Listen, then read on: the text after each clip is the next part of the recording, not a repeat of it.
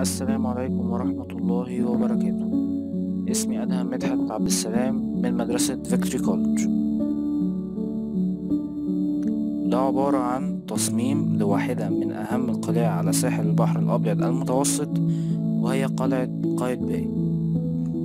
بدأ بناؤها عام 1477 ميلاديا 882 هجريا في عهد السلطان الأشرف أبو النصر سيف الدين قايتباي، واستمر البناء سنتين مكان منارة الإسكندرية القديمة، تحديدا عند الطرف الشرقي لجزيرة فاروس.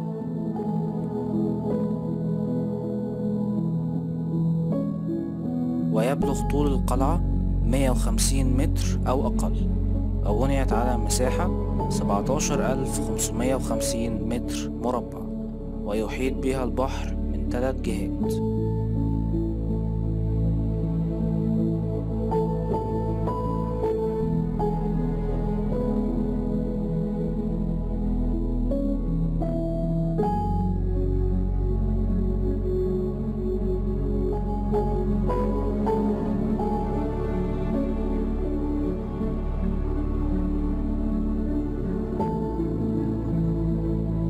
ولما قامت الثورة العرابية، والتي كان من نتائجها ضرب مدينة الإسكندرية يوم 11 يوليو سنة 1882 ميلاديا، ومن ثم الاحتلال الإنجليزي لمصر، تم تخريب القلعة وإحداث تصدعات بها، وظلت على هذه الحالة حتى قامت لجنة حفظ الآثار العربية سنة 1904 بعمل العديد من الإصلاحات بها، استنادا على الدراسات التي قام بها علماء الحملة الفرنسية، والمنشورة أيضا في كتاب وصف مصر.